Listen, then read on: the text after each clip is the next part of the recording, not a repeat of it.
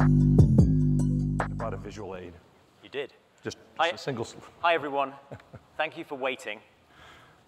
It's, I know you've probably got busy days, so we'll attempt to stay on target. Here with me is Mike Gallagher. Mike, good to see you. It's great to be here, Clive. Really excited about this morning. I just thought the keynotes were just a breath of fresh air coming from Washington. To get all of that in what was supposed to be 2 hours, but 3, was really exciting. Well, it was only 3 hours? Oh, well, they announced halfway, but I thought he was kidding. Yeah. It's a breath of fresh air. Many things might be a breath of fresh air coming from Washington, though. Indeed. On these moments. Well, I'm not doing my email if people think I am. I'm actually got the questions that we're going to ask Mike as we talk about the ESA's not already boring you? Yeah, no, you're not. Don't worry. Don't worry. So, Mike, why don't you start by just before we'll attempt to stick on schedule, and then we'll do some Q&A. So if you've got questions, we're going to get to that. But Mike, why don't you tell people who maybe aren't familiar with the ESA the great work that you do?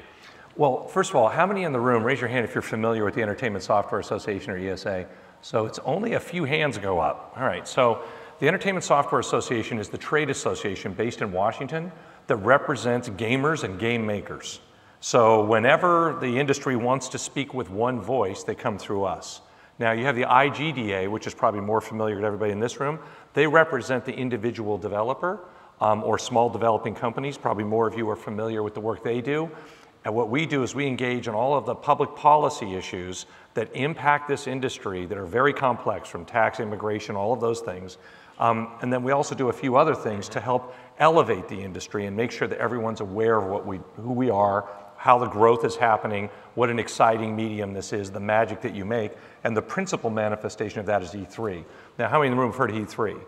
Okay, about a few more hands. That's good, making progress. And that's coming up here in June, right here in LA. Now, you do a mountain of work in gaming to make game developers' lives easier and represent gaming at the very highest levels. What are you doing in VR, and how much of that is net new versus what you've been doing already for the gaming business? It's a really good question, because when we look at virtual reality, augmented reality, mixed reality, by the way, I keep trying to come up with a consolidated term for this, which no one accepts. So it's like we have to keep listing all three until this sorts itself out.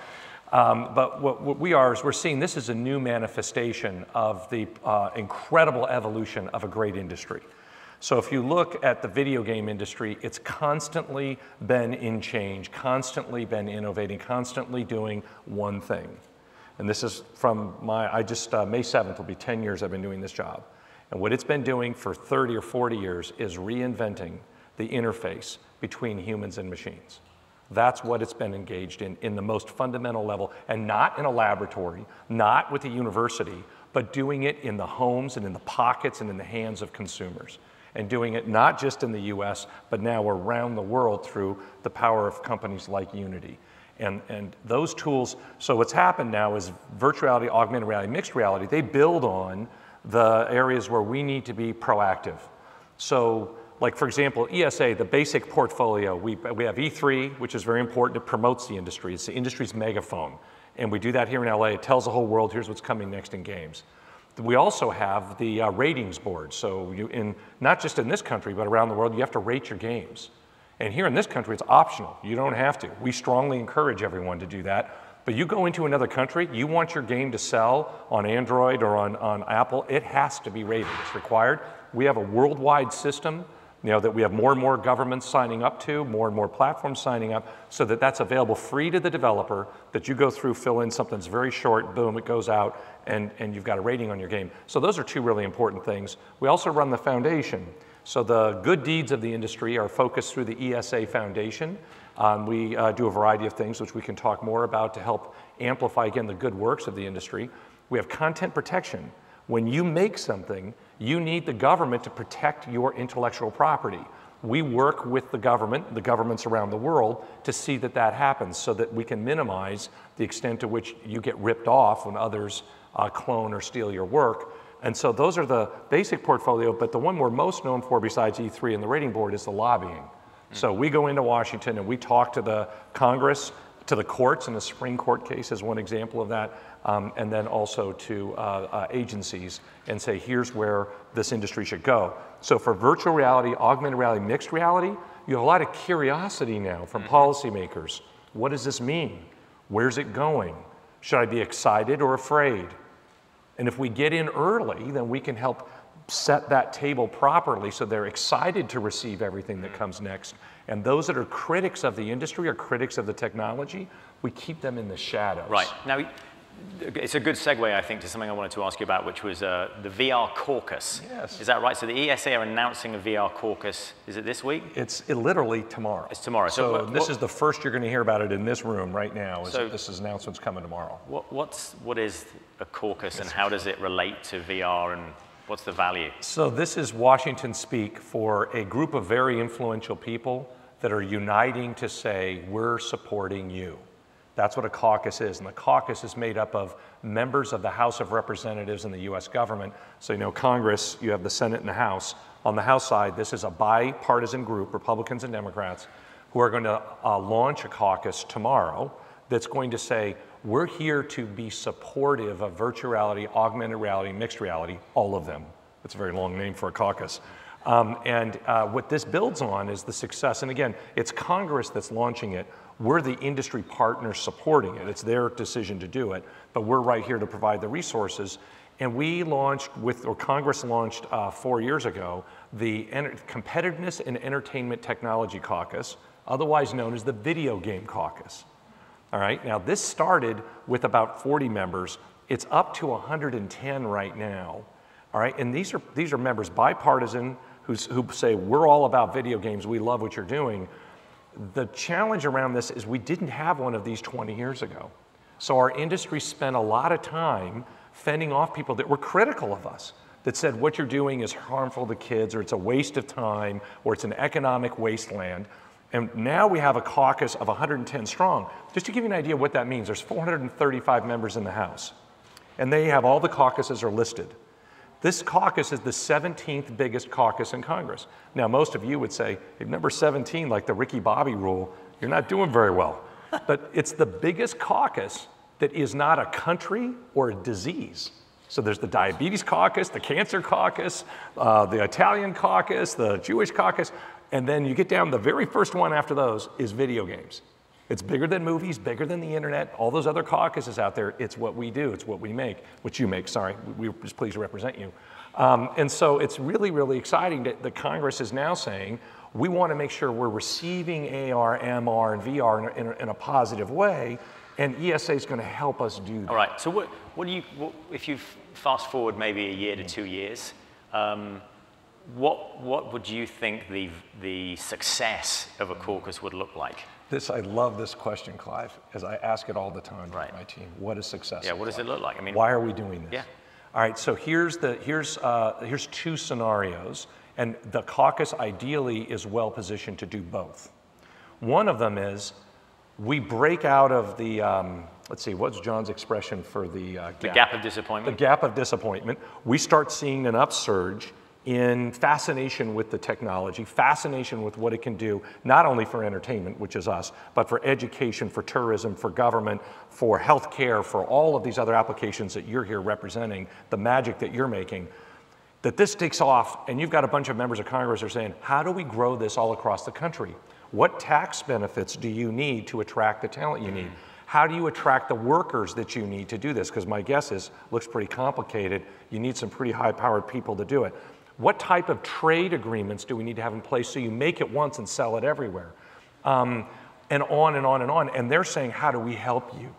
That's the positive scenario. And they're right there with the industry, applauding as we go and excited to provide the lift. Now, if we're doing our job right, you guys do your job right, we create those tailwinds, this group is going to be there to capture it and move the ball when it comes to policy in Washington. Right. Here's the other scenario. Something goes wrong. Somebody does something bad after they were doing VR in their home for 30 minutes, 3 days, it doesn't matter. They do something wrong.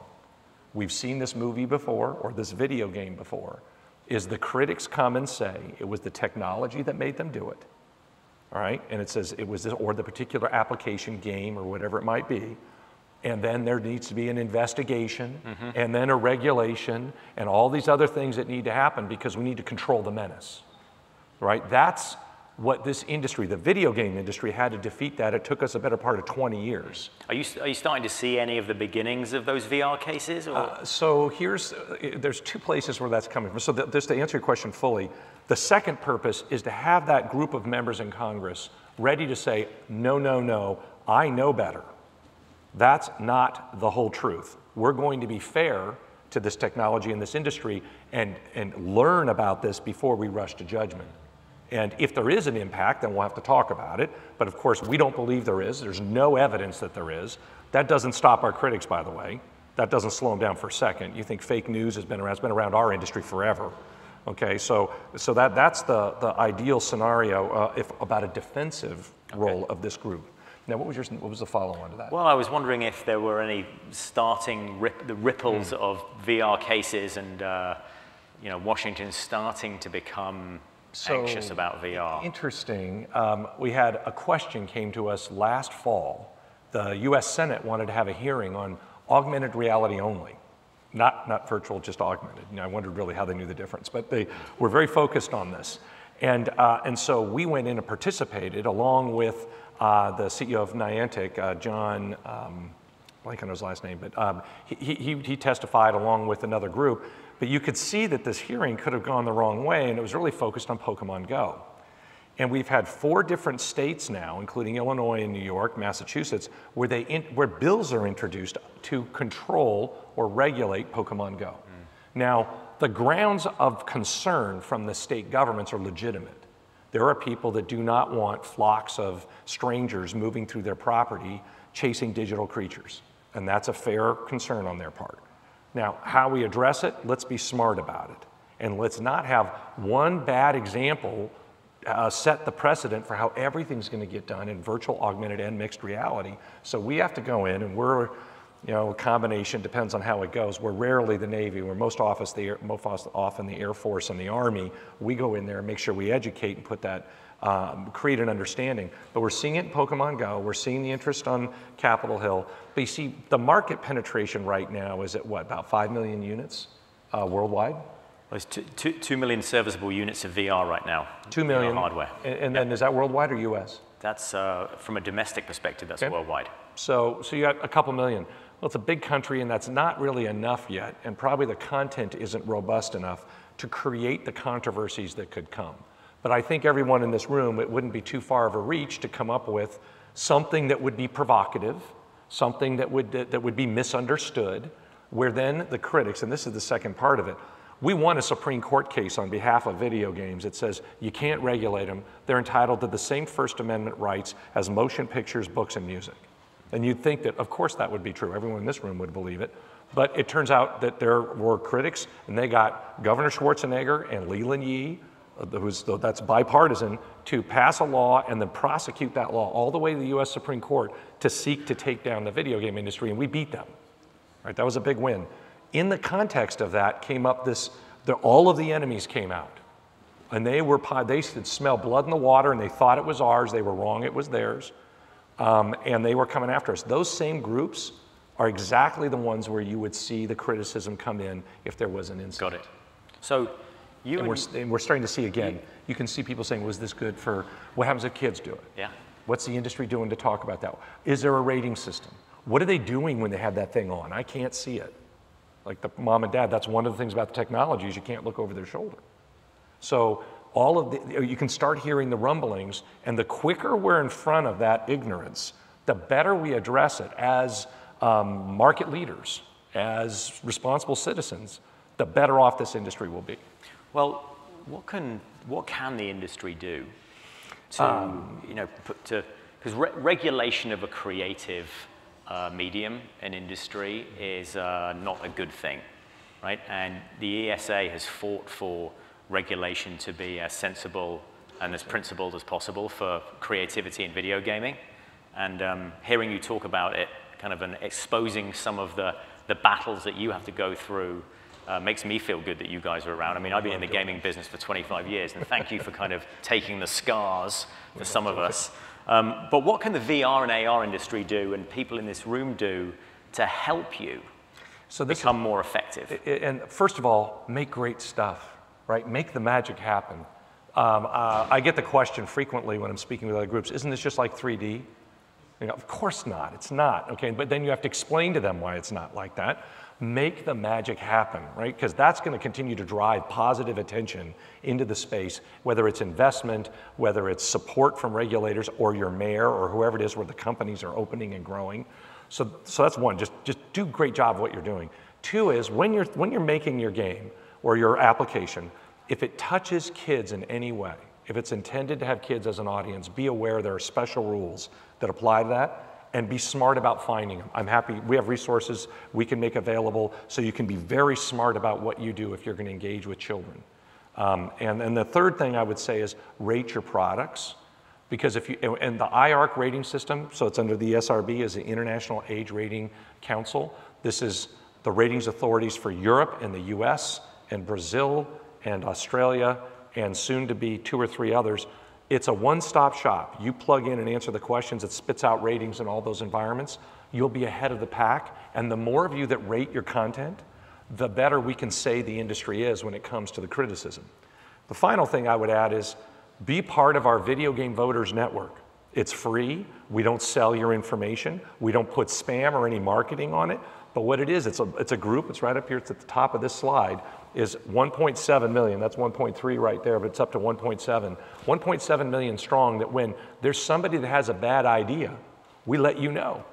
And then we give you an easy pathway delivered right through this website, areweinYourState.com. It gives you an easy pathway to say, I'm in the industry, don't do this. I live in your district, don't do this. And by the way, if they do something right, give them that round of applause that they deserve. And we'll point that in your direction. So be engaged through this tool. And this tool right here is really fun. This is the most recent thing we announced in February. This is our understanding of who you are. There's 3,193 companies that we found, and we had this incredible intern. She found them all individually. She verified each one. I audited her to say, okay, is that really true?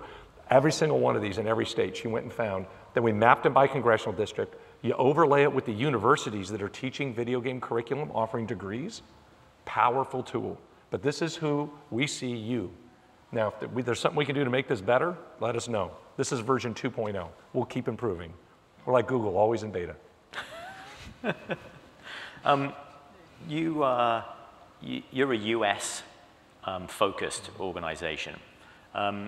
What's happening around the world that you're aware of, and how do you play with other organizations internationally to make sure, because we're in a global market, yes. Right? So there's people in this room who are going to be creating globally, and the ESA helps us in North America, but how can they go through you to make sure that internationally they're aware? Yeah, this is a challenge for our industry because it shows it's the benefit of incumbency that motion pictures have and music have, is that they've been around for 100 years. So they have better representation around the world. Right now, we have organizations like ESA in Europe, Germany, Australia, very, very strong, Japan, very strong. But there are other parts of the world that are more limited, like all of South America, virtually all of Africa. There's no organization like ours. And also, ESA is the only one that has a CEO board. So it's the head of PlayStation, Xbox, EA, et cetera, that are on the board. And what they do is they're able to activate around the world. So our remit is nominally here, where we're asked to go solve issues, often takes us well outside the borders. But PEGI, USK, and they are hearing, they have a lot of curiosity about what's happening. And in those environments, the government comes first. Here in this country, you come first. That's a very different model. But in other parts of the world, regulators have the first say about whether a device is allowed in the market, what it's allowed to do, what the products are that'll be licensed for it. You don't just get to load it in an app store and distribute it. So those parts of the world, we're starting to hear more about it, but how many have heard about the Korean gamer that played games continuously and then died? Right? Okay, everybody more than heard of E3 or ESA. That story travels like wildfire, and all it's going to take is somebody to go into that virtual world, into the holodeck, and not come back for a while. And that type of thing, and that country will inflame others. Got it. I'm just looking at the clock. I'd really love to get some questions from the audience if there are any. There's microphones down here. Please, so everyone can hear you, please come down and talk into the microphone. And if you could just say your name and who you're with, that'd be great. Sure. Hi, Theo Sky with the Advisory. Hi, Clive. Just had a question about the rating system. What's involved from a content creator standpoint in terms of a timeline and maybe any fees or costs or anything like that involved? So it's a fill in the bubble quiz, basically for your content. And it rates all apps, by the way. So right now it's adopted by Android uses it. Right now, if you're making an app on Android, you're required to do it by Google. Okay, so it's mostly sort of it's opt-in first of all, and then it's self-rating essentially. So there's no sort of reviews by external parties or anything like that. The reviews come in interestingly. It's our attempt to mirror the world and the technology that you're in. Is the community is the one that would raise the impurity, and then Android or Google Play is authorized to act. And then if that same publisher or developer continues to have problems, then they can delist them entirely. Got it. So it's enforced by the marketplace. Exactly. Cool. All right. So it's meant to be very much like the popularity of your own product, that it would be enforced in the same manner. Okay. And what's fascinating about the ratings, in the US we care about sex. In Europe they don't care about sex, they care a lot about violence. The US doesn't care about violence. And then in Asia they care a lot about gambling. They're very, very concerned about that. The other parts of it more negotiable. So, and this algorithm takes all that into account for all of the local nomenclature. It's all run by this International Age Rating Council. Cool. All right, thank you. You bet. Hi, my name is Shem. I am from ReachGate, a small VR studio. I know that you guys talked a lot about kind of the entertainment industry. So our company is trying to look more into enterprise. And I guess because instead of being an entertainment association, this is more of like a VR in general caucus. How does that relate to enterprise software?